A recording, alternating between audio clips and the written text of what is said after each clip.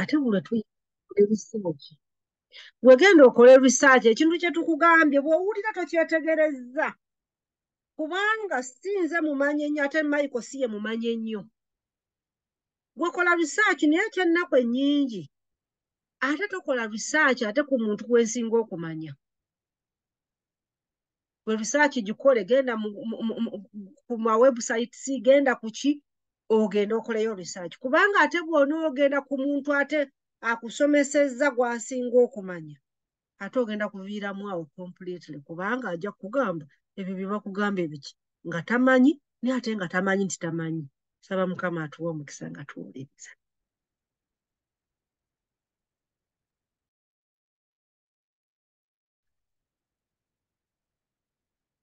Ebale nnyo mukyala Namande. Bannange mbalamusizaako mwenna buli aze ku mukutu gwaffe guno okusoma nga Namande bw'agambye kyandibadde kirungi bw'ojja wano n'otojja wekka eyo linki n'ogisharingira ne mukwano gwo n'omuganda naye jangu owulirizeeko ku bintu bino. Lwaki ekyo kikulu? Ng'ogyeko okuba nti tugamba sharinga. Kikulu nnyo okuba nti gwe number one agenda okusookerwako nga tunoonya bwe tuyamba ku mukwano gwo. Kitegeeza oyo omuntu gw'omanyi nga talina insurance oba nga tamanyi kusasula mabanja oba nga tamanyi kuinvestinga oba nga tamanyi bw'anaafuna obuzibu gw'ogenda okusooka okulugwamu kubanga kitegeeza nti ffe tugenda kujjaawo tugambe bannange nga kibi bannange nga kibi akutte 2 akutte 10 awo ebisigadde bannange katubasabire. Kitegeeza obutali buvunaanyizibwa bw'omuntu oli oba obutamanya bwe naawe bukkosa. Ensonga lwaki Namande ayogera nnyo ku ky'okuba nti nno twagala tweducatinga abantu naye naawe bw'ojja ku mukutu baako omuntu g'oweereza gw'osheyalinga naye asobole okujja kubanga agenda kumenya. Namande ayogedde ku omwami actually ndoza bali babiri ninga yalabyeko n'omuntu omulala Namande nga babika naye oba oli we Uganda ndoza we Uganda naye ayogedde ku mwana eyafudde. Actually ekimu ku byenjagala tutandika okulowoozaako lwaki abantu bafa mu eyo enfa.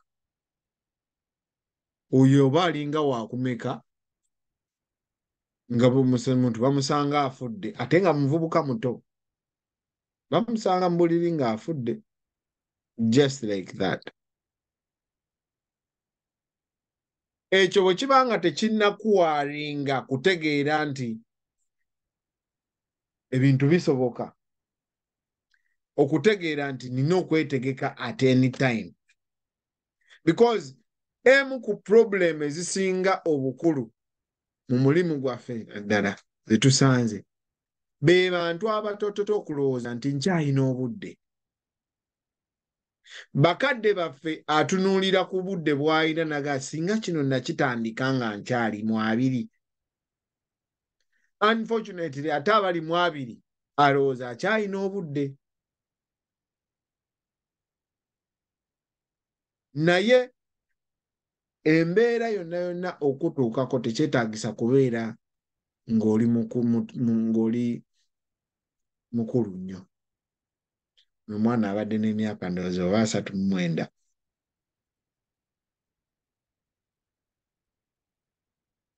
Bwe tujja ne twogera naawe ne tugamba bambi kola bwoti ne bwoti ne bwoti. It is because tufunye omukisa ne tusoma kati naawe twagala kufunyisa mukisa osome otegeere ky'olina okukola. Katonda n'atuyamba ne tuba nga tusobola kukitegeera mu Luganda ne tukimenyaamenya mu Luganda n'okitegeera. Ffe tetulina kampani egaba insurance, tetulina kampani egaba investment, kampani yaffe ebyo si byekola. Kampani yaffe ekusomesa okutegeera bino kye bikola, then ne tukuyambako okusaba mu kampani ebikola. So kati waliwo abantu abagamba Bannayuganda batandiseyo program kampani yaabwe awo, bajja awo ne batusomesa mu kampani yaabwe. Nedda. Ekisooka n'emisomo gino gye tuwa kampani egigaba si ya Bannayuganda. In fact, si ya abaddugavu. As matter of fact, abaddugavu batono nnyo era kituwuliza bubi nnyo. Wabula naffe tufunye omukisa tugamba okay, kyetutegedde katukigabaneko ne bakwano baffe. Naye bw'okifuna gwe n'okitegeera gwe tiki. Tukufunidde insurance n'otandika okuinvestinga n'oyiga engeri y'okusasula amabanja tiki. Kati munno oyo ate agenda kumenya. Because bwe banaayisa simple akiwandiika bulungi nnyo nti ono tabadde na life insurance.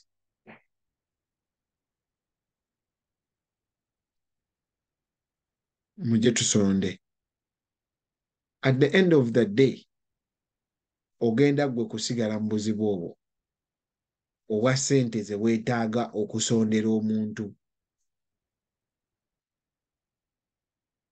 Zigenda kuba mmeka ezo z'ogenda okukwata era weetegese kyenkana ki.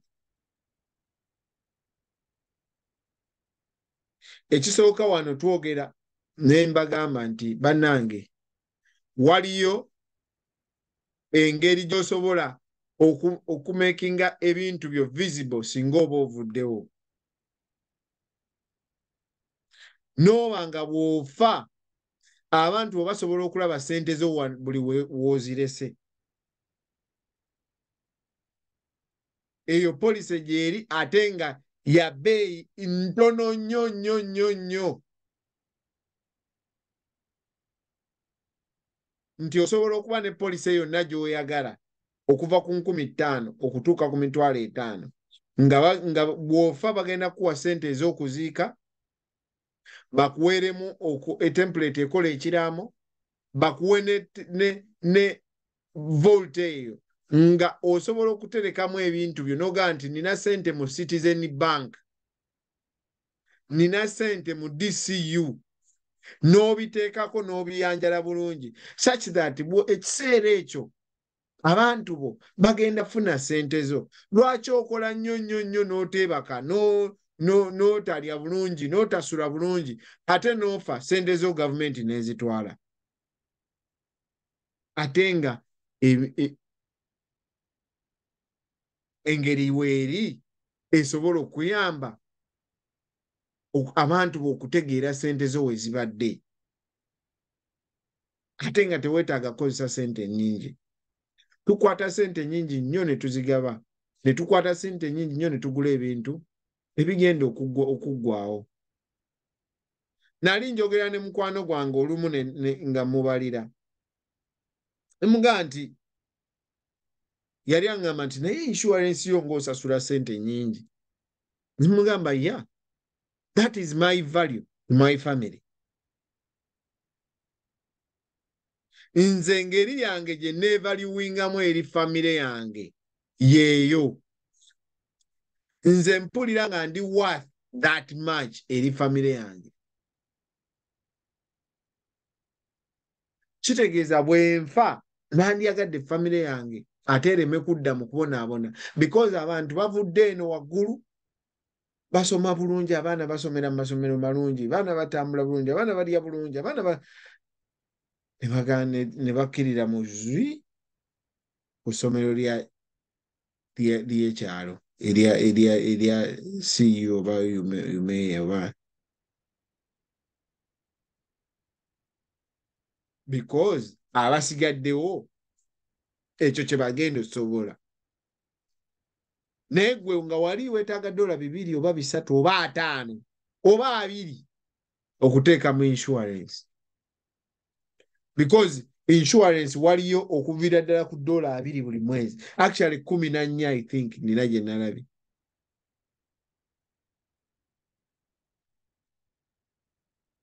Nga osobola okuziteekayo noga nti wanyi zi 14 zigende oba 2 gagende oba 5 gagende. Ate waliyo n'ey'ebbeeyi ekuwa buli kimu. Noga nti wange kankuumire omwo ssente zange. Mu kifo ky'okuzigabira abatwazi kanzikuumire mu insurance yange manye nti wenfa abaana bange balina ssente. Bwe ndwala insurance egenda kunsasula ssente. Bwe mpangaala ngenda kulya ssente zange ngende buli gye njagala. But that has to be a sacrifice. Olina okuba nga olina kye weefiiriza okusobola okufuna ekyo kye twogerako. Ebiseera ebisinga tetwagala kwefiiriza.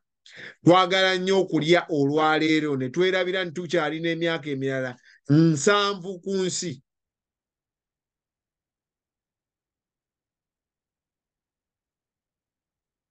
Immediate satisfaction eya leero etwerabiza nti waliyo ekiseera nga togenda sobola kukola ng'amaanyi gakendedde. Waliyo ekiseera ng'oli mulwadde nga weetaaga ssente. Ekyo ekiseera kizibu nnyo kubanga ogenda kuba nga tokyalina ky'osobola kukyusa mu bulamu bwo.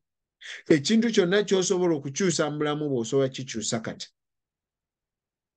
You don't have to wait when you are old because you don't even know whether you're going to get old. Maybe you're going to get old, but what is wrong with okufuna insurance ng'ekyali bya bbeeyi ntono? Kubanga bambi bakadde baffe ajja wano n'omubalira insurance naawe kenyini n'okwata ku ttaano nga obangi mutandike ntyo gye mugamba. Ng'ogibaze n'otunuulira ku ssente z'akola n'otunuulira ku ze balina omuggyako naye nga bambi akiraba agamba nalwawo kankole ntya.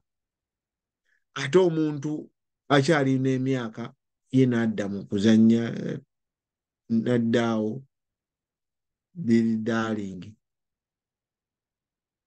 Naye mbalenga nti nina mukwano gwange yali aŋŋamba nti osasula ssente nnyingi mu insurance. Ne mugamba ya. Ne mubalira nti emmotoka yange nali ngisasula $464 buli mwezi. Buli mwezi $464. Kyokka buli mwezi emmotoka eno depreciatinga. Kitegeeza myaka 5 ngenda kuba neetaaga emmotoka empya. Era nayo nziremu ogisasula $464 bwe zinaaba tezeeyongedde.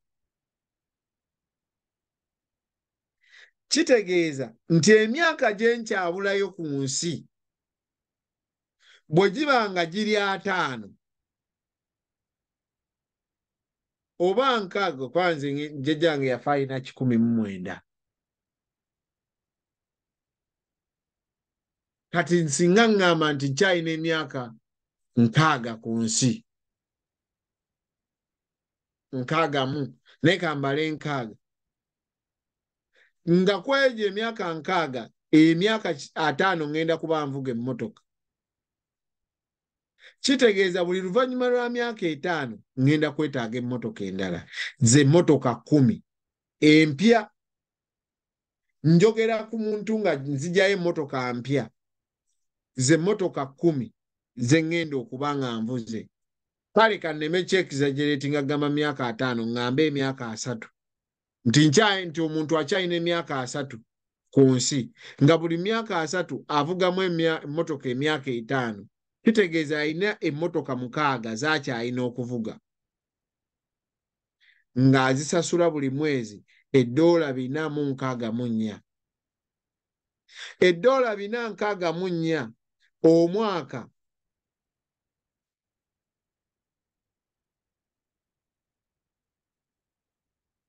Ze sente mmeka?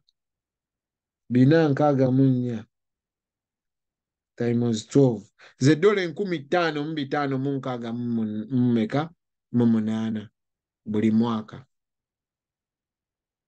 Okumala emyaka 5 gye 2,270. But of course emmoloka olumbaze nga interest sibibaze biki ebyo byonna. 2,270 buli mmotoka. Bwe mba neetaaga emmotoka 6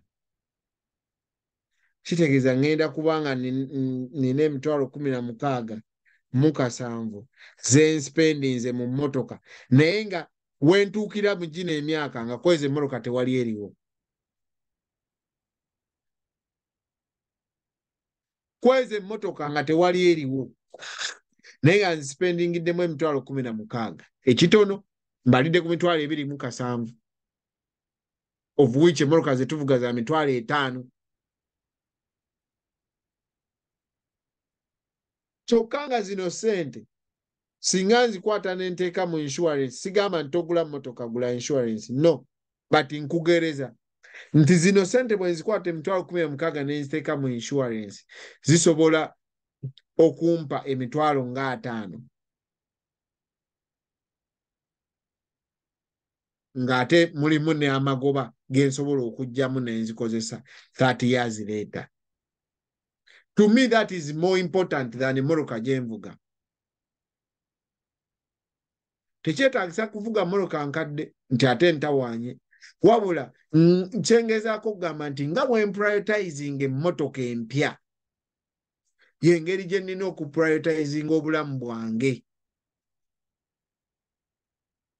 So si kugamba nti emmotoka yange ngisasula $60 omwezi, ate nze bwe neeteekamu 5 ezo sente nnyingi, because 5 bino byenteekamu ngenda bifunamu 30 years later. Kyokka emmotoka gye nteekamu 600 ngenda kuba sigiyina. To me that is very important. So twogera ku situation eziriwo, ezitambula, ezibeerawo, ezigenda okubeerawo leero n'enkya. Leero lwa mwana oyo omulenzi, enkya lwange. Naye bwe tunaafa mu community abantu 10 ffenna nga tugenda nga bagamba nti tukole GoFundMe, tugenda kukomawa?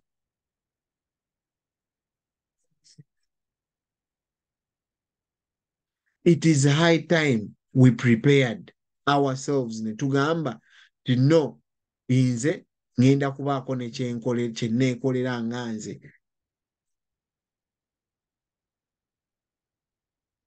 Omuntu agenda kuleeta $20 nga bwakulangira. Bano nabo bandi bakyakalanga bukyakazi we.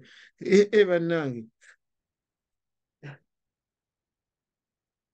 nga $20 tewalina kye zigenda kukola.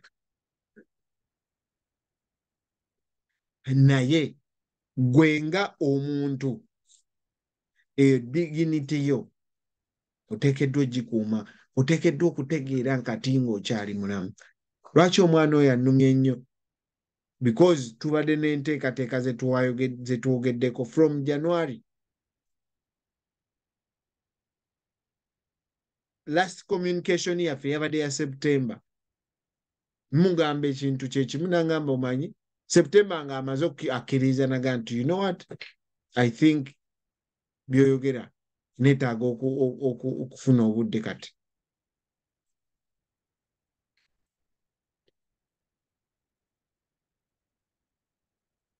Kwegamba owulira ennaku n'ogamba oh my God, maybe I didn't do much okupushinga omuntu ono. Kyokka naye nange at the end of the day omulimu gwange kugamba bugambi kyakukola, nze sisobola kukaka.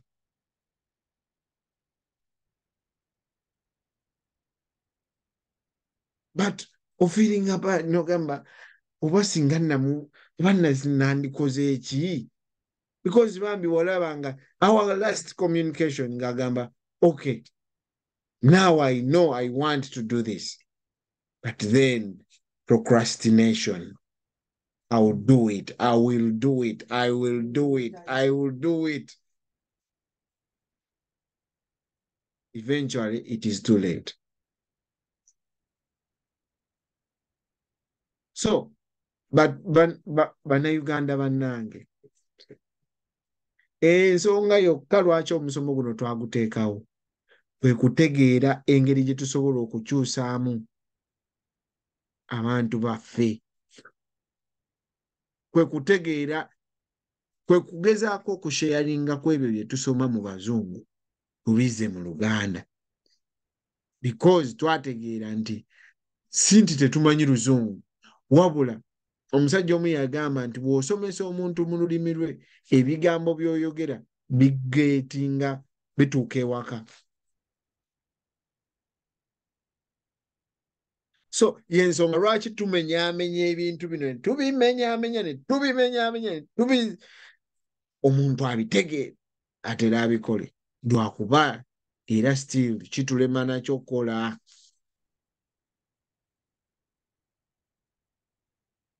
Naye amazima gennyini nkubuulira nti abantu bagenda kusonda ssente, famire era yegenda okudda mu buzibu, abantu abakumanya era be bagenda okubonaabona nga ssente balaba teziwera. Bwe batunulako mu kitabo, abamu kuffe ne mu community tetuliimu, community tetumanyi.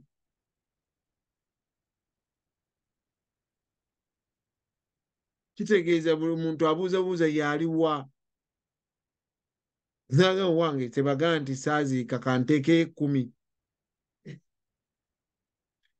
Famire nedda bagaa tukoze tutya kati bannange, ne bayita ku mwami Kalule. Mwami Kalule mwe baliida ba community, kakati wano tukoze tutya?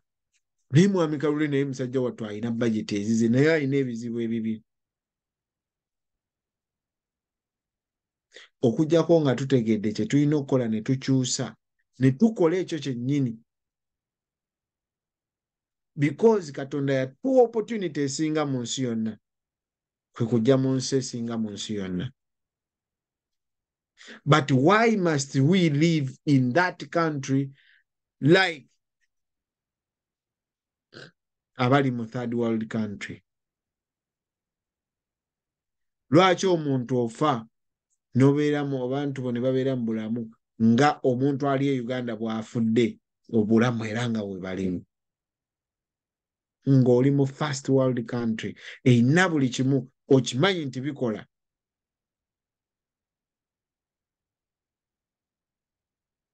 So at the end of the day omulimu gwaffe bannange gwa kwogera.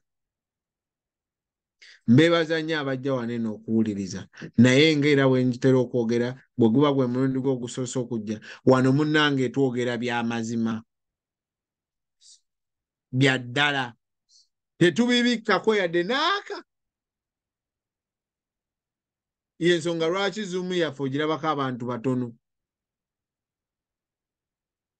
kubanga togenda sangako kuwemula, togenda sangako, wabula tugenda kwogera ku bintu ebya ddala bye tulina okukola.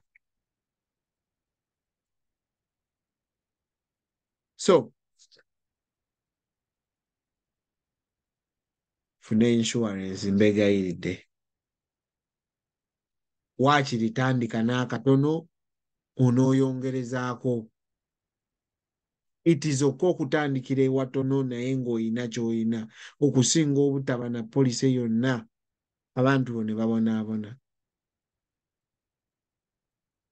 Waliyo insurance ey'okuziika, waakiri funa ey'ekyalo, eya gundi, eyakyeyo bagitani,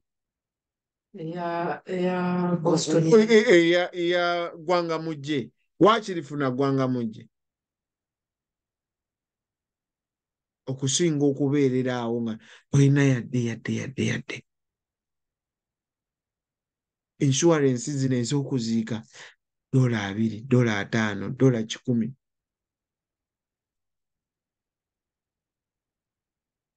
Because tukolerera ki? Osooka otulaawo gaye naye nkola nnyo, naye nkolerera ki? Towummula. teweebaka, totambula, tolya bulungi, okola nnyo, teweebaka, tolya bulungi, teweebaka bulungi, tosula bulungi, noofa. Se noofa ate abantu bo ne babonaabona. Kati okolerera ki?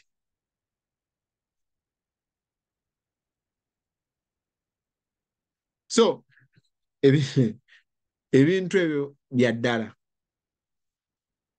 y'ensonga lwaki njagala kubyogerako.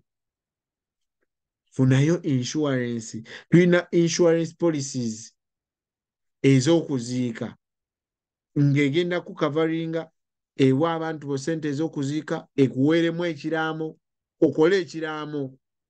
Okukola ekiraamo tekitegeeza nti ogenda kufa. Kitegeeza nti oli wa buvunaanyizibwa.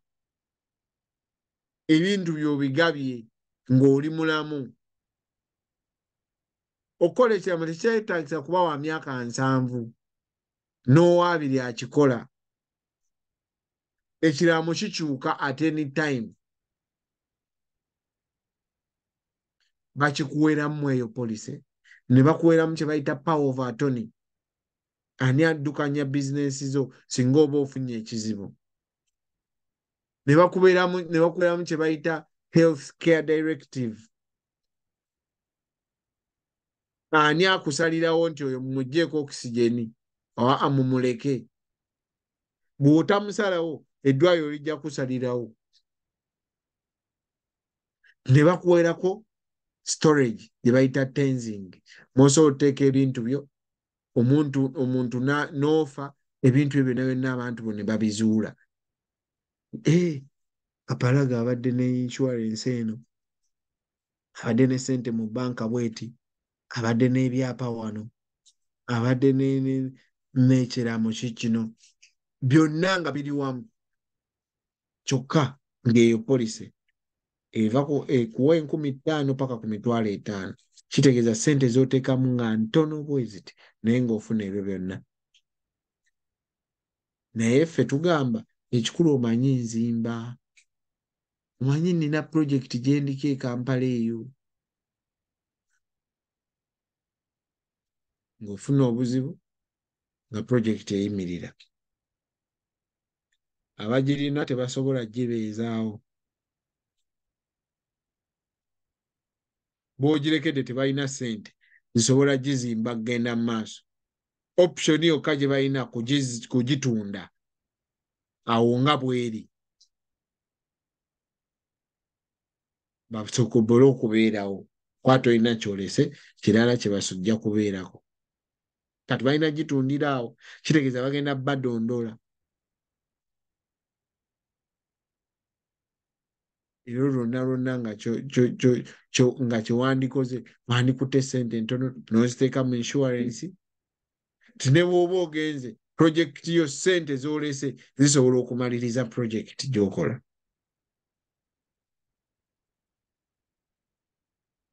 At the end of the day, ffe tugenda woogere.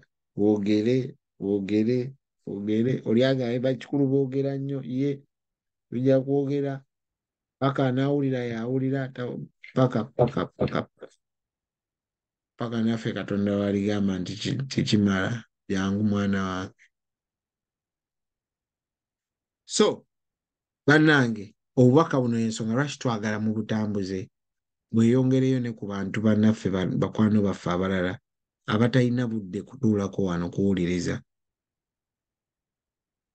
Tubeera n'obudde bungi nnyo okulaba ebintu oba oli awo olumu ebitalina nnyo na mugaso. Naye ne tulemererwa okufuna obudde okusoma n'okutegeera papasi yaffe, kusoma n'okutegeera ligasi yaffe gy'olina okubeera nayo, ky'olina okuleka mu bulamu bwo. Ebintu bye twogerako gwe bw'oba nga tonneesiga, tandika okubinoonyerezaako nga Namande bw'agambye. Nze jangu mbikusomese, ddayo obisomeko okomewo ŋŋambe nti ntandikira wa. ne bw'otajja wange waliyo abamu be tusomesa naga nti embisomye mbitegedde banaye weebale naye kaŋŋende ew'omuzungu gwe njagala abinkolere fine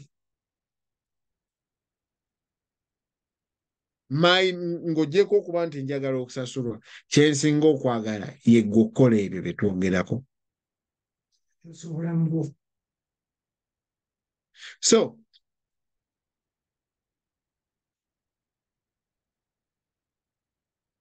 Proscovia ogambye you need time insurance policy simanyi oba ogamba term life insurance policy oba ogamba you need time with me sikitegedde osobola okwanmutinga n'oyogera n'omutegeeza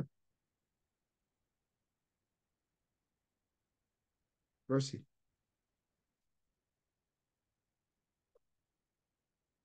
ekyangu bannange buli muntu nga gwe mulundi gwe ogusoose okujja wano teeka essimu yo mu chat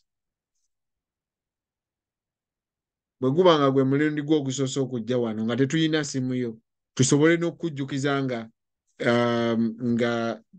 ng'omusomo gutandise oleme gusubwanga teeka essimu yo mu chat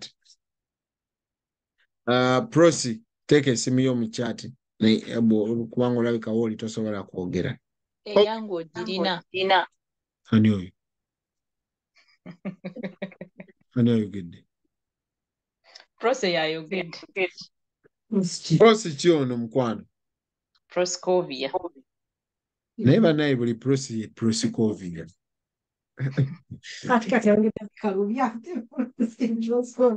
ono Prosi owe Seattle owe Iowa owe Iowa naawe kukulu okwana nnyo that's the problem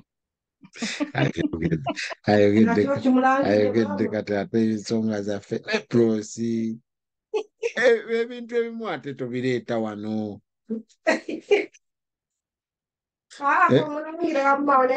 naye nze nzijukiza enamba giteeke mu chat enamba giteeke mu chat n'amanda agirecordinge okay bwe guba gwe mulundi gw'ogusoose okujja wano essimu yo giteeke mu chat room Prosi gwe tujja kukwatagana ebyaffe naye enamba era giteeke mu chat room n'amanda agirecordinge mu records ze okay omwezi gwa 12 nga enough of ranting okujjawo nga waliwo alina kyabuuza ku byenjogedde ebyo waliwo alina question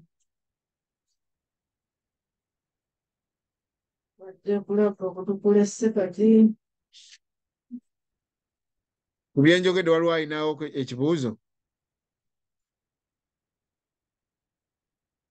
okay bw'waba tewaliwo alina kibuuzo omwezi gwe 12 gulimu ebintu bibiri ebikulu nga Namande bw'ayogedde abasajja bano ow'ensi eno emyezi bajjanga bagirambika naddala ku kikwata ku awareness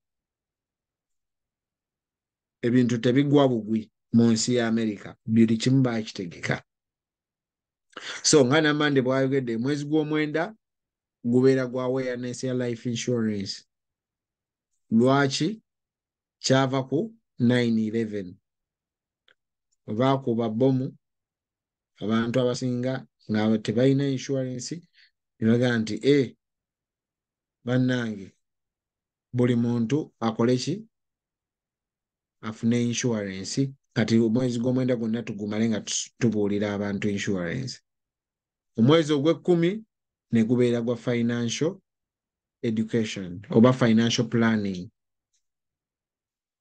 awareness ebeera ya financial planning omwezi gw'ekkumi n'ogumu gubeera gwa long term care era ababadde bajja wano omwezi ogwedde gwonna twayogera nnyo ku kye bayita long term care omwezi gwe12 gulimu ebintu ebikulu 3 ekisooka gwe mwezi ogusembayo mu mwaka kitegeeza omuntu atandika okupulaninga n'okusetinga goals ze ez'omwaka ogujja so ebimu ku bye tugenda okukola mu misomo gino mu mwezi guno kwe kusettinga goals ez'omwaka ogujja. Because ekyo kyekimu ku bye tubadde tetuyina. Tetusettinga kutegeera kiki kye njagala okukola omwaka ogujja n'emyaka 5 egijja n'emyaka 10 egijja. Nga bakyankyaza ku radio ne ma TV nga artist e Uganda. Ekimu ku bibuuzo bye baatubuuzanga ennyo, weerabawa myaka 5 egijja. Unfortunately, tetwakigenderangako nga oyogera bwogezi, ngenda kuba wakabi, ngenda kukuba ennyimba nnyingi, ngenda kukola ki. So kati isaawa eno ensi gye tulimu egendera mu kupulaninga. Ekimu ku bye tugenda okulaba ennyo mu musomo guno mu gundi ezijja, tugenda kwogera nnyo ku goal setting. Kirala mu mwezi gwa 12 awareness ekwata ku AIDS. Of course nga lumu ye World AIDS Day, so omwezi gwonna gubeeramu awareness ya AIDS, abantu okutegeera nti akawuka gye kali ate kakyatta. Naye specifically ku insurance wise ne AIDS, because ekyo ekibuzo kirina kyo common. Omuntu alina AIDS asobola ofuna insurance. Answer ennyangu eri ye and nedda. Nedda lwaki? Policies ezo ezisinga ze twogerako zibeeramu kye bayita underwriting. Ezo insurance zonna z'owulira twogerako okwalifyinga bukwalifyinza ozifuna, siteeka nti osobola ogifuna. Y'ensonga lwaki bagamba gifune nga bukyali, kubanga okwalifyinga sometimes kizibu. Naye bw'obanga osangiddwa ne AIDS, ebiseera ebisinga ezo insurance ennene bagenda zikumma, kibaleeta. However, okyasobola okwalifyinga ku ze tuyita guaranteed policies. Ze tuyita guaranteed policies ze zitya? Ze policy ze batakebera kikikuluma. Ezo policy ebiseera ebisinga eba ntono, 2,000, kitegeeza ziba za kuziika mu bufunze. 2,000, 3,000, naye ate nga baziseera olw'ensonga nti bwe baba bakutwala nti ono mulwadde. Naye nga tekigaana omuntu yenna gw'omanya alina AIDS, tekigaana mutusindikira, ajja kufuna insurance, naye tajja kufuna ezo zi index universal life, zi term life, ezo ze twogerako. Ekyo kye kikwata ku AIDS. Okujja nga waliwo alina kyabuuza. Ensonga endala eri mwezi gw'omwenda, eri mwezi gwe-12 kye bayita Medicare.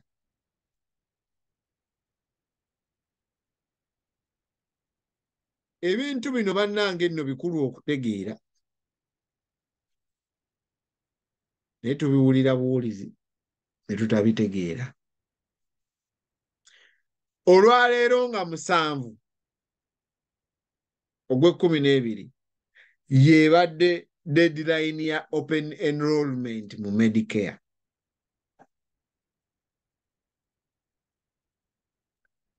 Kitegeeza nti omuntu ayagala okukyusa, ngenda kubyonyonyola kye bitegeeza ebyo, okukyusa plan, aba ayina kye bayita enrollment window,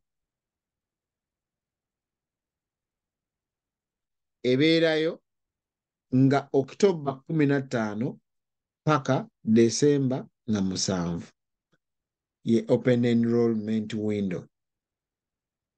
Omuntu yenna nga ayagala okukyusa plan.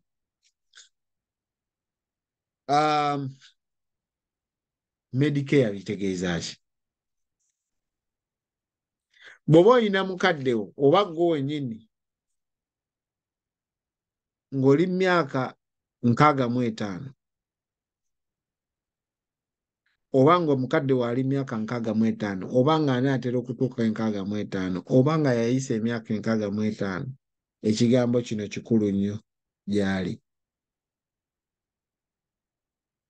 Bw'oba nga ggwe w'oli wano osuubira okuweza emyaka 65 kino ekigambo kikulu nnyo gy'oli.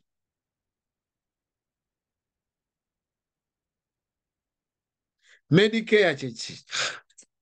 Medicare ebeera health insurance ey'abantu abakulu mu njogera ennyangu. Nga bw'obeera ne health insurance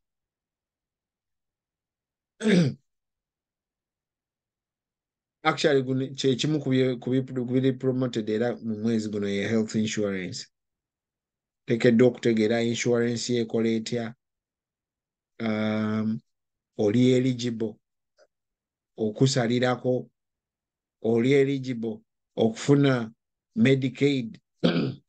Kibayita Medicaid kyeki? Kibayita Medicaid ye insurance ya government. Nga bw'olaba Mass Health mu Massachusetts, nga bw'olaba waliwo kibayita ye California bagiyitaani.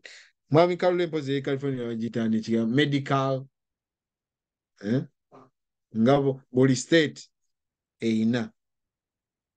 So olina okumanya oba oli eligible. Bw'oba toli eligible n'oba olina okumanya oba basobola okwongerezaako.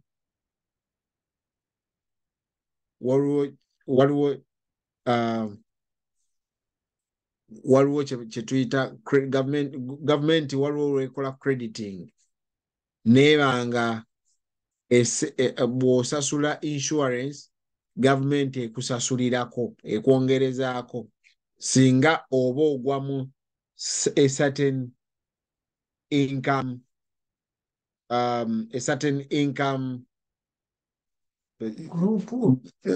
what's that one? Income what? Here and there. What is that gap? Bracket. Obanga ogwa mu income gap o emu osobola okutegeera oba gavumenti esobola okusalirako. Naye ebiseera ebisinga era bw'ebanga gavumenti esobola okusalirako oba olina okubanga oli mu income gap eyo. Bw'ogivaamu omwaka ogwo kireega gavumenti ekubanja yakuwola. So ebyo byonna ebintu bannaye tulina obitegeera.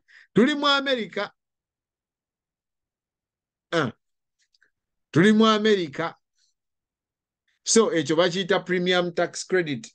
Gavumenti esobola okugamba nti okay, namande okusinziira ku income yo tugenda kusasulirangako ku insurance yo nga toli ku mass health ey'obwerere. Okay? Oli ku insurance naye gavumenti neekuwa kye bayita premium tax credit. Eyo tax credit neerowalinga sente gwe z'olina okusasula mu health insurance yo. Nzizeeko mu health insurance katono kubanga eyo ate buli emu oteekeddwa okuba nayo. So when you enroll in that plan ng'oyita mu health insurance marketplace oba mu nga bw'olaba Massachusetts bagiyita health connector. Okay? Tax credit esinziira ku income yo, income base yo ne income base ya household yo. Nayaga nti okola sente mmeka nti bwe ziti. Nayaga nti okay, okusinziira ku sente ezo z'okola gwe tugenda kusasulirayo $200 buli mwezi ku sente z'olina okusasula, gwe sasula balance.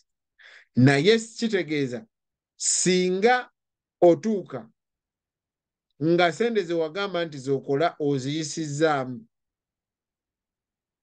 gavumenti ekubanja. Kyebava bagiyita credit nti it's a premium tax credit. Singa obala omusolo nga sente ze wagamba nti z'okola oziyisizzaamu, kitegeeza gavumenti ekubanja. So ebyo byonna tuteekeddwa okubitegeera. Ono aŋŋambye bulungi income bracket kye kigambo kye mbadde nnoonya. Tuteekeddwa obitegeera. Now Medicare nga bwe ŋŋambye ye insurance eya health ey'abantu abakulu myaka 65 plus. Omuntu oyo alina okuba ng'abadde mu America emyaka ekitono ennyo 5 okutuuka w'atuukira awo. Alina okuba ng'abadde akola asasudde omusolo for at least around 10 years okusobola okuba ng'asobola okufuna Medicare. Medicare ogijja mu kitongole kye bayita Center for Medicare and Medicaid Services oba kye bagamba CMS, Center for Medicare and Medicaid Services. Olina okuba nga oli myaka 65 oba osobola ogifuna bw'oba nga oli wansi wa myaka 65 but ng'olina certain disabilities.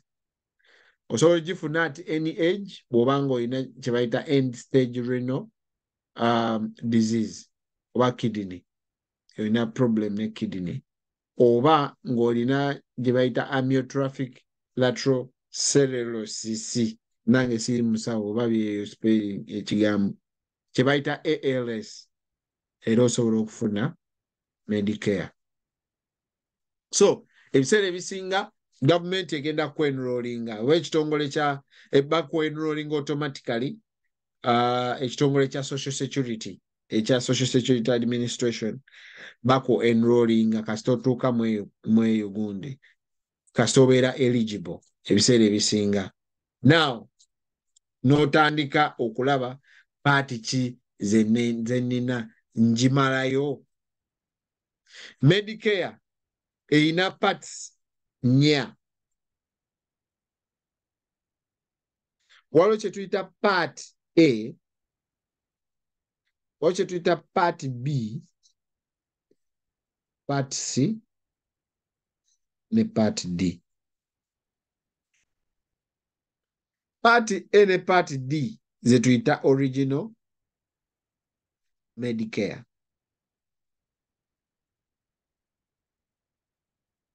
Ze zaasookawo ze original. Naye buli emu ku ezo part erina kyekavaringa mu bulamu bwo oba mu bulamu bwa mukadde wo. Now part A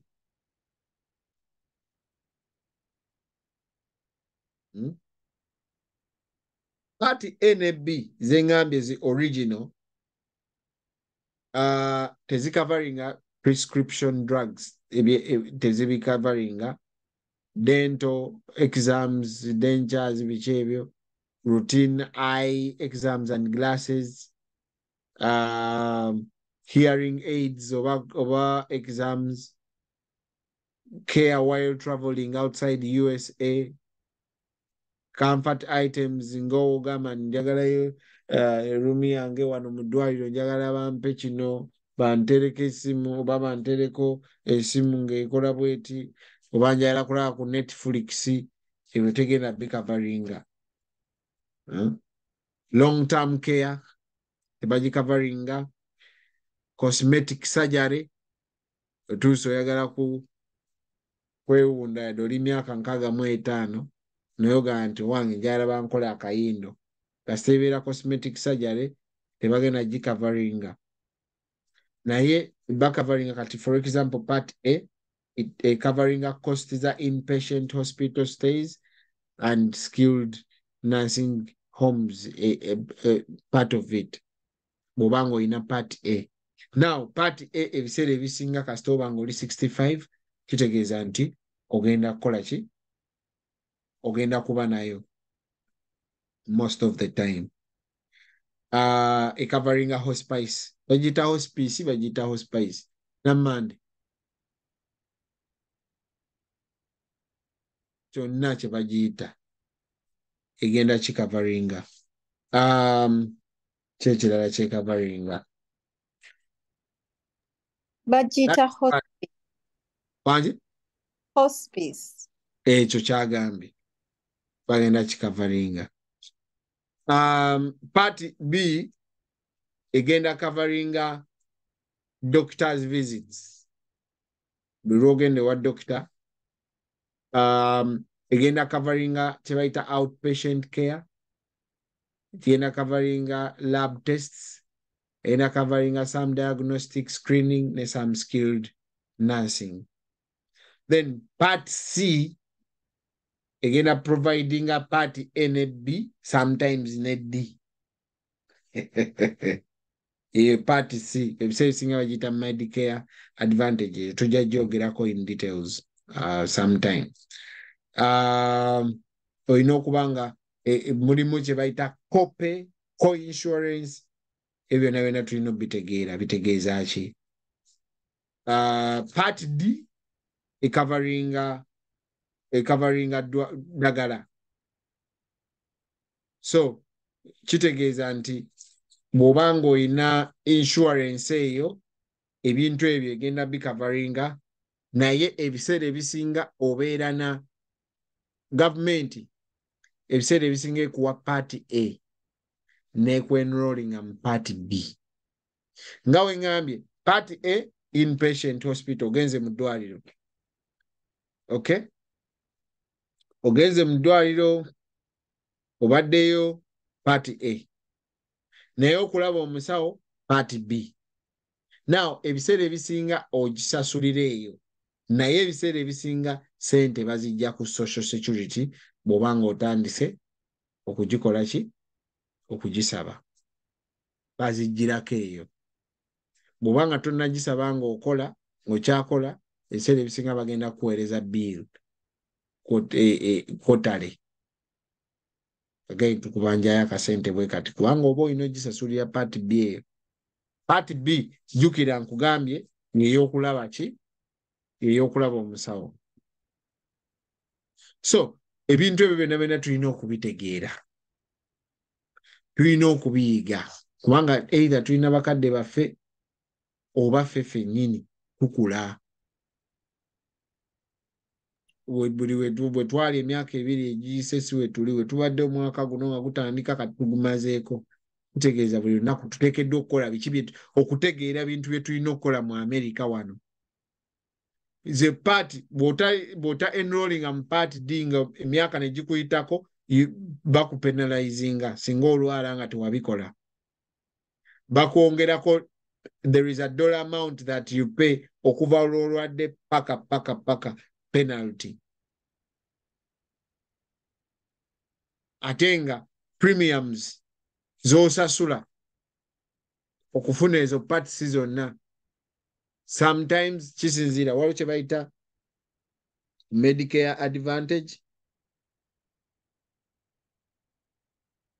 ne wabeerawo ne kye bayita Medicare supplement. So kyofunye sente z'osasula zisinziira ku ki kyofunye ku bino.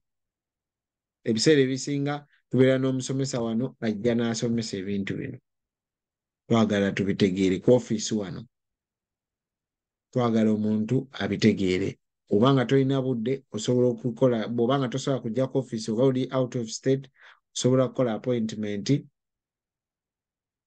ne tukuwa omusomesa oyo n'obitegeera bulungi. Naye ng'ekisinga obukulu okutegeera nti osobola n'okubanga ng'osasula $0 nga premium.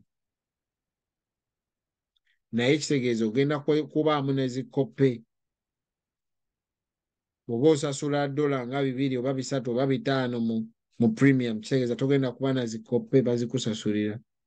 Naye ate zino zikoppe sometimes ziyinza okuba $4 nga $4 nga. So ebintu bino byonna oteekeddwa obitegeera obulamu osobole okubeera mu Amerika nga toli mu bubeezi, wabula omanyi biki bye bakola mu nsi eno. Otherwise buli lwe tulowooza nti ebyo by'abazungu tutuuka mu myaka mwe tubyetaagira, sometimes it is too late. Sometimes babitukuweereza ku address n'ogamba oba kati bino biki, ne bakuweereza ka kaadi nga tomanyi na kye kategeeza. so ng'ate olina okwenroolingirawo kasita oweza emyaka 65. So ebintu bingi nnyo bye tulina okuyiga wano nga weŋŋambye, naye ebiseera ebisinga we need to get that time. Tulina kye tuyita nga weŋŋambye part D ezingizaamu drug prescriptions, covering that cost of prescribed drugs.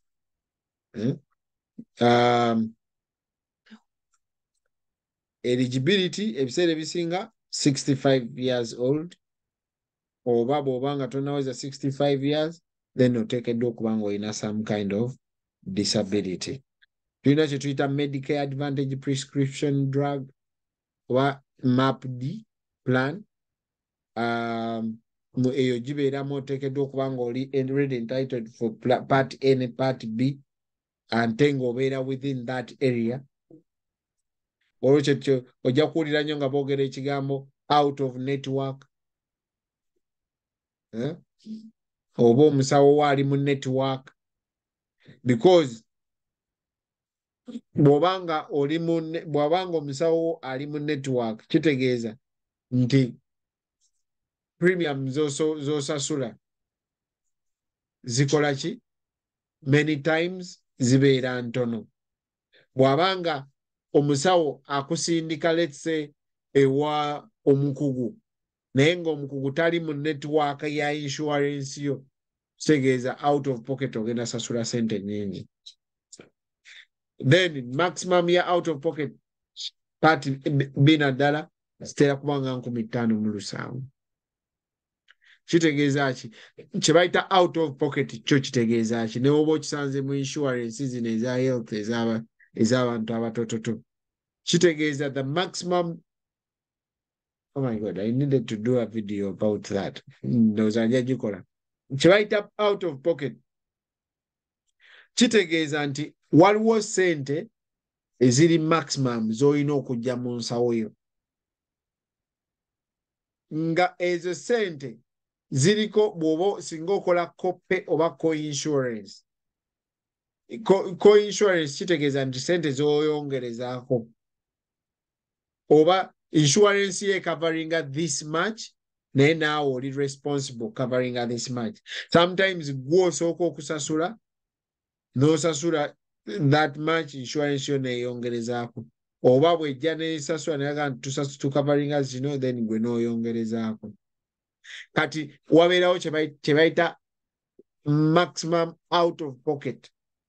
Kitegeeza nti ku ssente zonna z'osasula tosukka zino, bw'ozisukka insurance egenda okusasula ebbanja, egenda okusasula balance. Yes, Annette.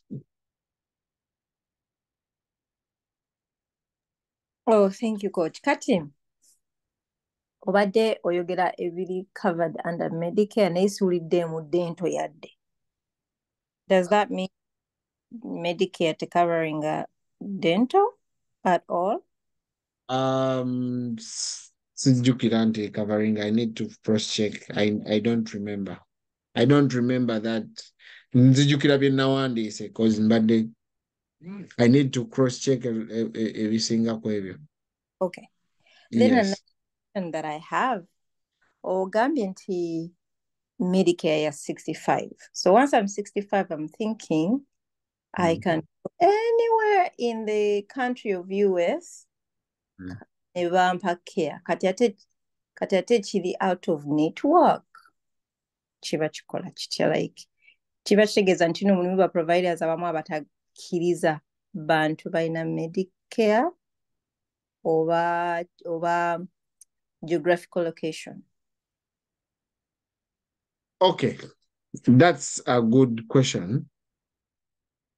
Nga we ngambye,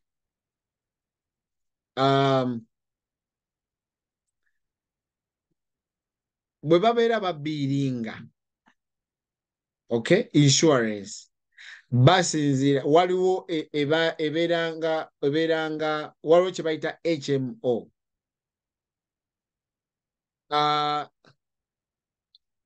HMO kitegeeza Health Maintenance Organization, a plan offering our members care within a specific network of doctors. Bagamba nti Dr. Gundi ne Dr. Gundi ne Dr. Gundi tukwatagana nabo. Ne wabeerawo ne kye bayita PPO kitegeeza Preferred Provider Organization. Ebiseera ebisinga eri mu network nti tusobola okugamba nti zip code kyobola bwebaba bakusinziira ku Medicare bakutunuulira nnyo zip code ki gy'olimu. Zip code yo yekwata ku musawo gw'olina. Kati kitegeeza singa ovaawo n'ogamba nti nvudde Virginia kati mbeera California, y'ensonga lwaki eno space gye njogeddeko eya October 5 to December 7 ye space y'okukyusizaamu ebintu bwe bityo. Nti navudde Virginia kati mbeera California, kitegeeza ne dokita nina omupya kati bakebere oba ali mu network ya insurance yange. Kubanga waliyo era insurance companies ezikola ebyo. Okay? Ensonga lwaki ngambye nti waliwo omusomesa ajja wano ng'agenda kusomesa n'okwenrollinga kwezo insurance companies. Insurance company eyo gy'ogenda okusasula ggwe. Bw'oba osasudde premium, either zero premium bw'oba olina Medicare Advantage oba premium yonna bw'oba olina Medicare Supplement. Tegerekese. Yes. Kitegerekese. Now, one more question before you go. Mm. Omuntu wagenda okulaba omusawo najja ne insurances bbiri asobola okujja neyiye gy'abadde nayo health insurance kati oba any company kati najja neya Medicare. Lwaki bwe bazirwaninga basooka oluusi ne bamudinayinga ne bamugamba sooka olwaninga eri nga tonaba kulwaninga eno ate oluusi basooka mugamba akozese eri gy'ayina etali Medicare. Because Medicare nga wengambye waliwo ebintu byekavaringa n'ebyetakavaringa. That is one. Ekyokubiri, gavumenti eyagala nnyo gw'osasula okusingayo okusasula bw'oba ng'osobola. Kyova abantu bwe babeera bagenda kuwa Medicare basooka kukubuuza olina insurance yonna eyitha ku mulimu oba gwe gy'osasula. So ebyo byonna bimataringa nga enrollinga for Medicare. Now, bw'oba ng'olina, let's say, olina kaadi ya Medicare eya Part A ne Part D, kakati ate n'ofuna insurance ekavaringa Part D, kitegeeza eyo Part D nayo bagenda kuwa kaadi yayo era. Kitegeeza bw'ogenda ew'omusawo ogenda kuwaayo eya Part A ne Part D. Part A ne Part B. Kitegeeza nzize mu ddwaliro, okay? Insurance enkavarinze olw'okubeerawo kwange mu ddwaliro ye Part A. Insurance enkavarinze olw'okulaba omusawo ye Part ki? B. Okay? Naye ate bwe bampa eddagala ne baŋŋamba nti ŋŋende mu CVS oba mu Walgreen. Jenzi kaadi era eya Part D kitegeeza gye ŋŋenda okuwaayo. So, y'ensonga lwaki ebyo byonna babitunuulira nga bagenda okuwa Medicare ng'ogenda okwenrollinga for Medicare. Y'ensonga lwaki ekyokubiri Social Security nga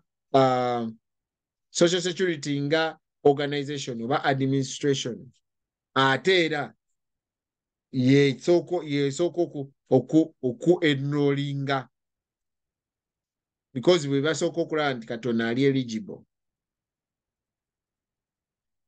Naye bw'ofuna kaadi eyo ate totula butuuzi olina okutandika okunoonya nfuna ntya parties endala because ebiseera ebisinga bakwenrolinga either mu party A yokka kubanga party A yo yabwerere oba mu party A ne party B.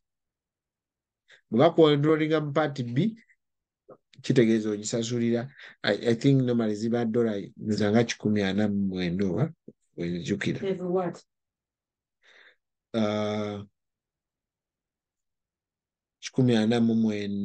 I think I wrote it somewhere. Every treatment, time you get treatment? Or? No, every certain period.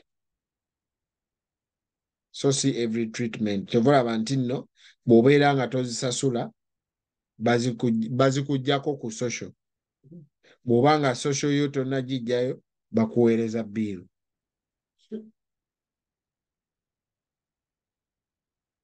Ntegerekese mukyala net. Yes, sir. Onogenda n'ogenda mu Medicare yotuuse. Kati kansoke mbuze ku kino ekya social. Bwe mba nga nakajja mu nsi eno nga mazima ddala sinnabakola myaka mingi naye ndi eligible for Medicare. I may be a citizen, but I've only been here in this country for maybe a year. And I turned 65.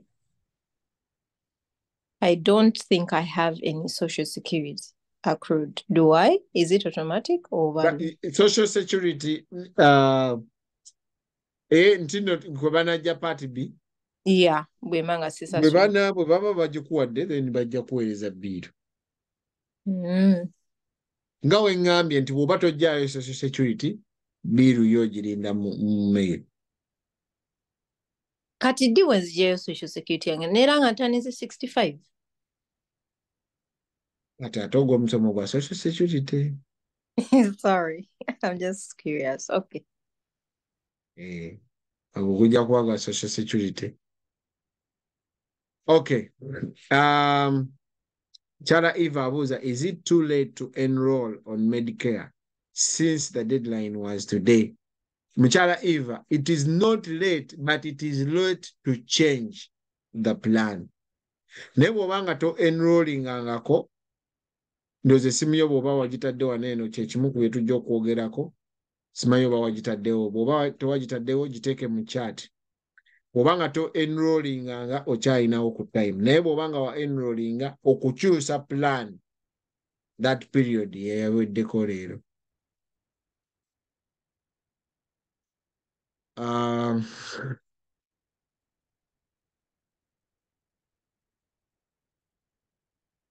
Government workers and non-government workers get their social security at a different age stage.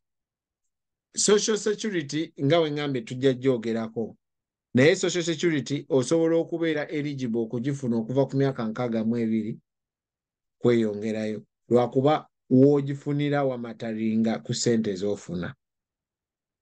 Bw'ogamba bw'olulunkana n'ogyayo ku 62 ogenda funa ssente ntono. Kye bayita FRA, full retirement age, ye age ebadde nga 65 kati eri 67. So bw'olekayo ssente ezo bw'olekayo ssente ezo n'ozijjayo, bw'ozijjayo ku full retirement age, then kitegeeza oggyeyo social nga bwe yandibadde. Naye bw'ozijjayo after, let's say at age 70, ogenda funa ssente nyingi. But ebyo biri mu social security, so tujja bisomako nga tuli nga twogera ku social security. Sorry, I have a question. Yeah. Who is that? Nina, Mompulira. Yeah, naye sikulaba baani. Nze Sandra. Yes, Sandra. Sandra oliwa. California. Okay, ani akuinvite nze? Sandra kampeni omwerabidde. Wasomesa uli ekiro? Marian, you're inviting Miriam's friend. Sandra. Hey. Sandra, Miriam. Okay. Yes, Sandra, go ahead. Mbadde mpulira, I think one of them asked about social security. Naye ndowooza engeri tokibreakinze in because I understand we bakyogera wekiva. But nga waliwo abadde abuuza nti nno obeera ddi eligible okufuna medical. waliwo abuuzizza abadde abuuza Medicare si medical. Medicare, sorry, ewaffe tukiyita medical. But me, I think medical ndala ku Medicare. Yes, medical wano ewaffe ye mass health. Mass health. Okay, Yes. ndowooza ekyo kye mbadde ndowooza kyabuuza because I know nti bw'oba tonnaweza a certain amount of money, everyone is entitled. Kati waliwo omukyalo yabuuzizza nti nno ne woba waakajja nga toyina medication gundi medical nga kyomugambye nti bakuweereza bill naye woogenda mu malwaliro aga gavumenti they actually don't charge you kasita obagamba I can't afford it bakuwa eyo kaadi notasasula so everyone can have free medication oba medical treatment as long as totuusa ssente government zeeraba nti now you're okay to pay for your own self ndowooza ekyo kyembadde kyembadde ndowooza kyabadde ategeeza. Okay, weebale nnyo Sandra. Kati waliwo ebintu bibiri, waliwo Medicaid. Medicaid ye insurance ya government nga bwolaba medical nga bwolaba mass health buli state egiyina ye gyoyogerako. Naye waliwo Medicare ey'abantu abakulu. Yes. Okay.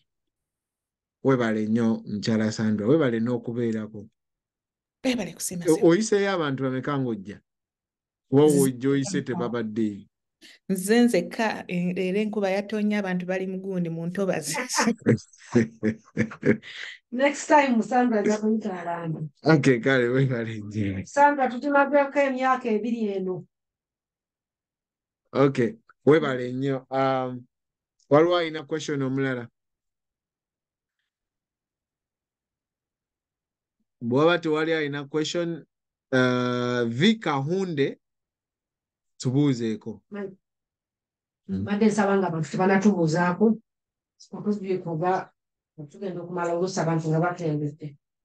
Njagala abantu baffe babuulireko buuli yaffe gye tulina event. Program, okay. Event.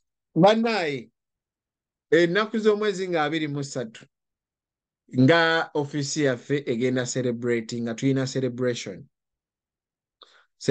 ezo tuwa aba campaigner baffe tubawa ebirabo tubeera mukolo guba munene nnyo nga 23 omwezi guno so ticket ya $10 jangu o celebrating enaffe nga 23 mukolo gugenda beera Burlington wano waliwo ekifo tugenda okubeera ojja kifuna ku invitation buli omu kumwe twagala tumuweereza invitation ajje aleetere abantu ate asanyuke tusanyukire wamu nga it's the end of year party and it's a gala mulimu okugaba ebirabo eri abakozi baffe oba bakampe abasomesa baffe tugenda kuba nga tuba awaadinga n'olwekyo jangu olabe nga nammande yeefunira agalabo you know nga tonnaba kutandika yeefunira agalabo bambi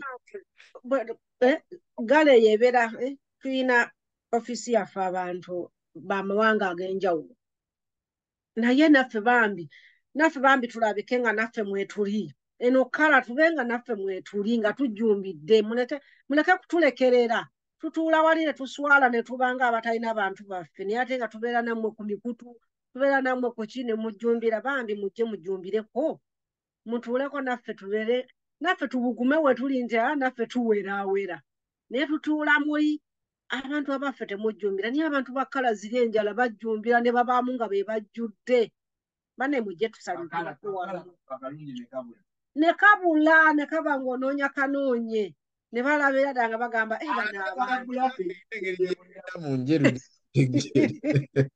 banange bano abantu naye nedda naffe bane mujje tubeerewo naffe tujjumbire tusanyukire wamu by the way tusanyuke mande dola zino 10 kingala otinga okufuna eyo pate si musomo wabula pate egenda kubeerawo ng'ennaku z'omwezi 23 lujja kuba lwa 6 tugenda kuweereza obubaka taliiko yeyandikuliriza taliiko Erifa zitaliko naye kuliko Samuel Kalule we California. Atuyambe yaba. Kalule nga tumutikka ebintu bingi ne. Okay. Mukyala Eva abuuza what time? Time tuyina invitation card efaanana bweti. So time omukolo gwenda kuba 12:00 paka 4:00. It's a 4th annual Burlington Community Financial Center Awards Gala. Lwomukaaga nga 23 ekifo bakiyita Cafe Escadrille kiri Burlington awo. So ebyokulya bya bwereere singa osasula $10 okuyingira. Okay. Mwami Vika Wunde oba mukyala Vika Wunde tubuuzeeko. Mukama yeebazibwe. Amiina. Oli otya? Bulungi ssebo, webale kutusomesa naku to engaging mu financial literacy. Mukwano gwange Stella yeyampise era nga tuli ku mission ya ku improving our finances zaffe na ku improving bulamu bwaffe nga abawala abato. And also to generally ku improving our finances. So kitusanyusizza okubanga tulina koza Abannayuganda batutaminga nga abantu abakola mu bakadde, and that's it. That's how they know us. Naye okulaba nga waliyo abantu nga they are going out their way okuyigiriza abantu abalala okukola ssente in different ways. Kituzzaamu amaanyi. Mwebale nnyo okutusomesa. Mbeera Massachusetts. Nsanyuse obwenkanidda. Obeera na Massachusetts? Yes, sir. Kadi yiino Stella oyo takuleka. Okay. Stella takuleka kuba amanyi Stella tayinza butajja mu pate. Ebyo mbimumanyiimu nnyo. Kobyemu nnyo simanyi kwali oba yavuddeko. Kale weebale nnyo mukyala V. So kansubire otaddemu essimu yo n'endooza Stella agiina. Essimu Stella agiina. Okay, kale. Ye Eve. V Kahunde. V ye Vivian. Vanessa. Vanessa. Okay. Kale, weebale nnyo okujja. Kati nno n'olwokuna olujja naawe oleetayo ku bawala banna abato. Musomo guno gutuzzaamu nnyo amaanyi ng'abaana abato kwemuli kubanga yadde abakulu baagala naye wanje siri muto nnyo. Sikisussa kwegamba. Okay, naye era njogera ku bantu ab'emyaka gyo. Twagala nnyo omusomo guno mu gutegeere ne bye twogerako mu bikole kubanga abakadde baffe bangi be twogera nabo bagamba I wish. So twagala ate ffe abali mu myaka gino tuleme naffe kugamba I wish nga twafuna omukisa kubanga bo mu myaka gyabwe tebaafuna mukisa kunnyonnyolwa bino mu Luganda. Webale nnyo, webale kubeerako. Hassan Mukiibi.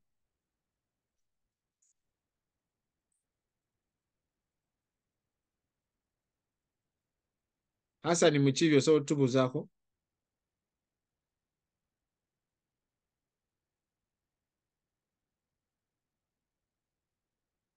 Okay. Eva. Eva osobola otubuuzaako? Bw'oba wakajja nga gwe mulundi gw'ogusoose okubeerako teekako essimu yo mu chat tusobole okukubira. Eva.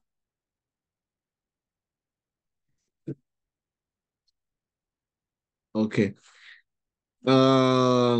Beatrice, mukyala Beatrice.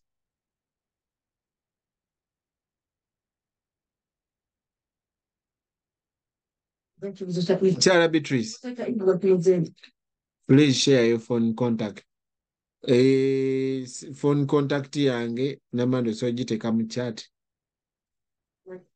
Anje? Kyabadde kimpozi.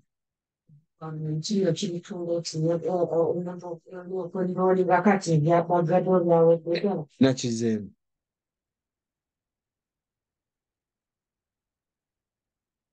Okay, ani hata natubuuzaako waliwo omuntu atalinaako linnya ng'olinako dot. Tubuuzeeko.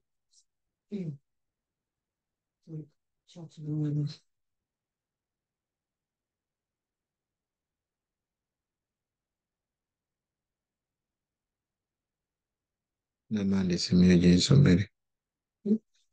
978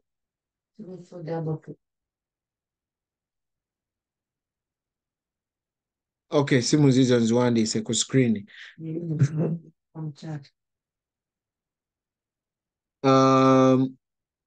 Eva, Hassani, Barbara.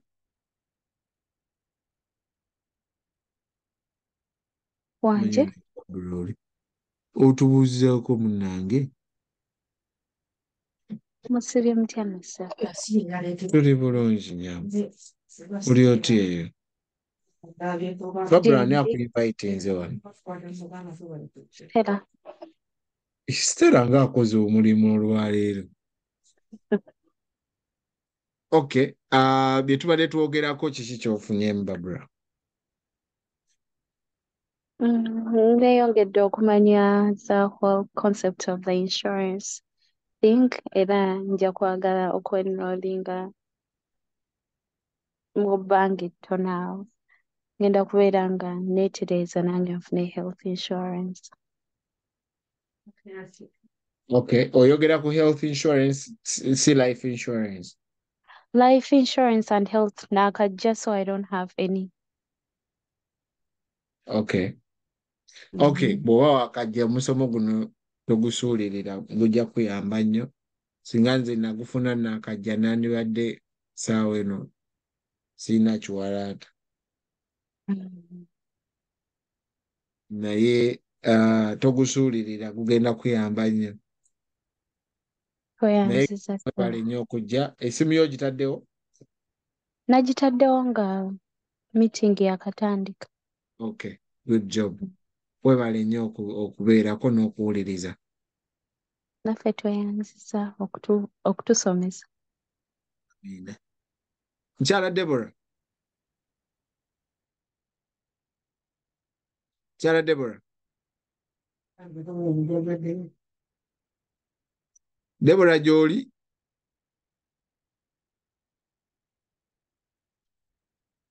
Okay.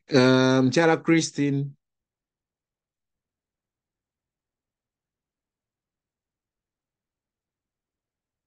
Otunuulira omukutu guno era olaba genda kyesinga okubeera responsible.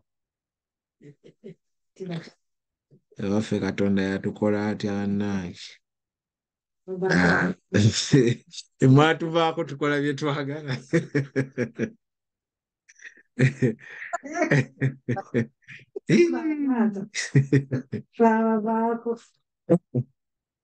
Bwe twogera ku insurance omusajja n'agamba nti nze ani alyeza nti nze bagende balye nga nfudde naye nga he is responsible for his family. Alina abaana abato naye omuntu n'omugamba okufuna insurance n'agamba nze bagende bazirye nga nfudde. I mean, kati okolerera ki? Naye omukyalo oyogera naye kimu n'agamba abaana bange. Kigamba ekyo Katonda nakyo yakiwa abakyala. Rema, ono ye Rema gwe mmanyi oba Rema mulala? Rema, osobola okwanmutinga n'otubuuzaako?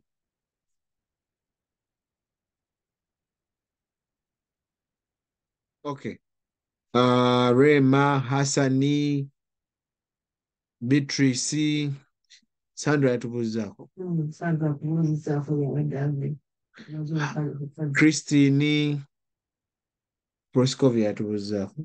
Proscovia yasootodde Proscovia yaliwa yagambye ekitala yamise. gambye wakwekikamu yoyo yakugambye nti okwana nnyo Agenda okunziramu maama kaneme muyita.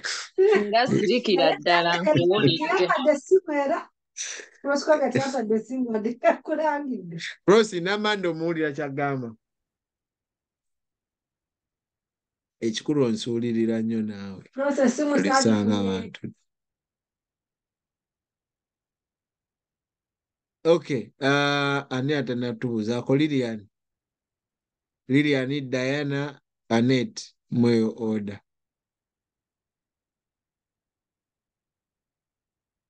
The Nazareth munsonyi nja kusharinga olulala mwana atabuse. iPhone yetu ajani. iPhone yakajja kati. iPhone tubuuzeeko yadde wakajja nga tumaliriza. Otubuulire ne ku simu yo tusobole okujjukiza mu budde nga tutandika. iPhone, can you unmute?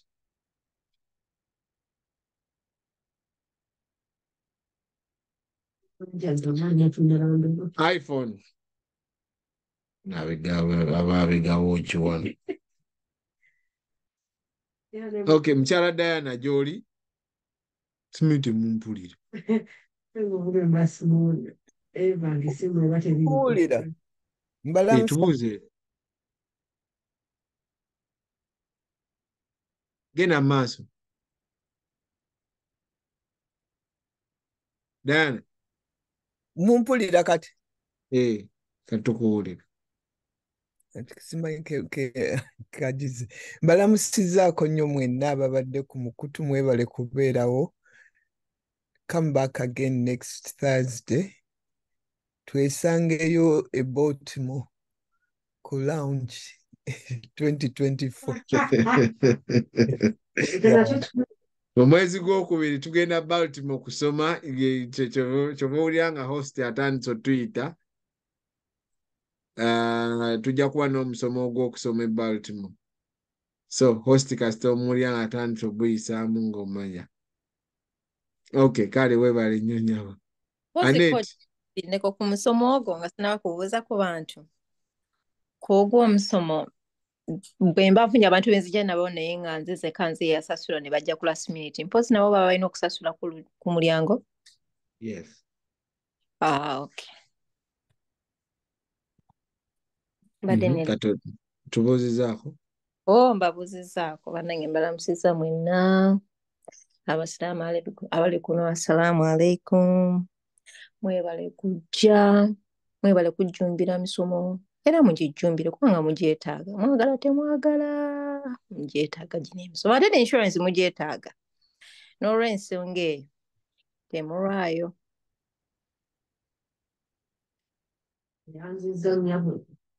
Okay. Ndowooza baweddeyo. Sikyo? Nga abalala bonna bali ku mirimu teboogere. Kale namande kikyo sembayo.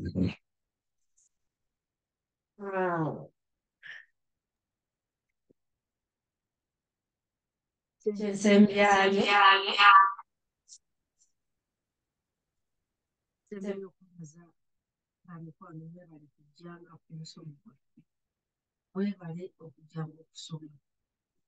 Abantu bangi abanyumirwa amasani okusinga okuyiga. Naye buli lwe mwewaayo ne mugamba n'omala essaawa yo nnamba. Emisomo gino tugiyigiriza g'amazima gali nti buli lwojja wano tobaako ky'otafunye. Kyobaako tobulako kitono ky'ofunye. Naye ekitono ekyo ky'ofunye nga bwe nkugambye banga Michael bwakugambye nti bw'oba owulira tokyekakasizza genda okinoonyerezeeko. Ate bw'owulira kirimu amakulu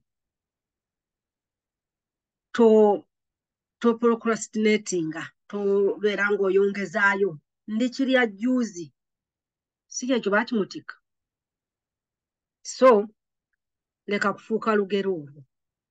Buli lw'olaba ekintu nga kikulinamu omugaso kikole kubanga ebiseera ebisinga obusobozi obulina gw'amazima gali nti twesaasira naye obusobozi tubulina. Lwaki?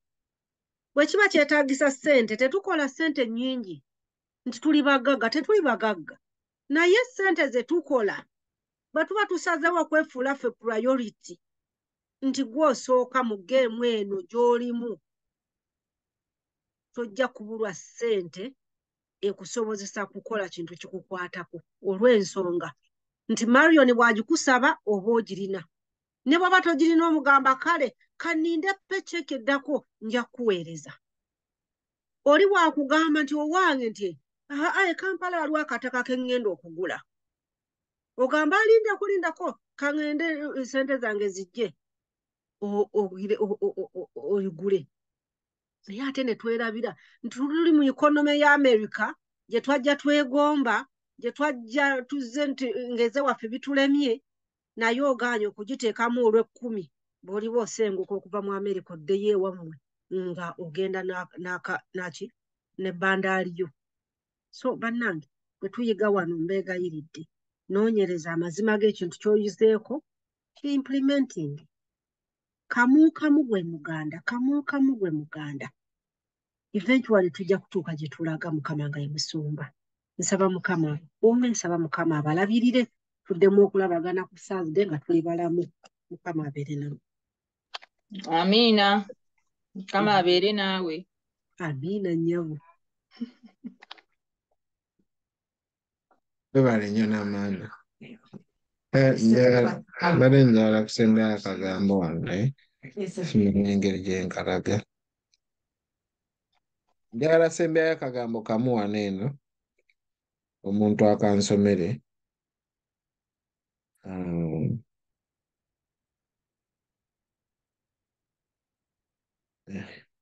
Nkole ntya?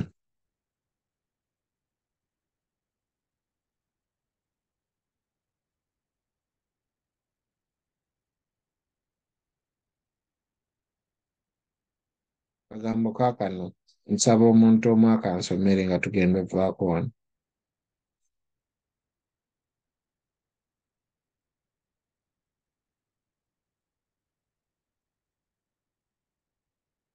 Ani asobola okusoma?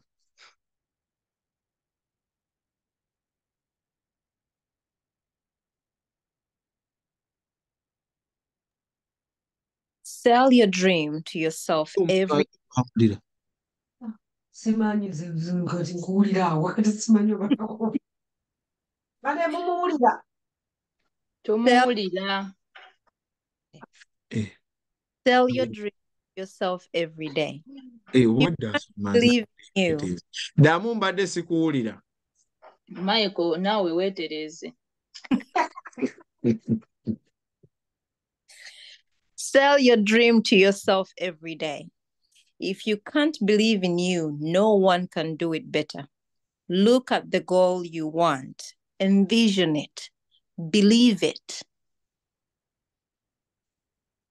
Akagambo mbadde njagala kasule nammwe naddala abaana abato nga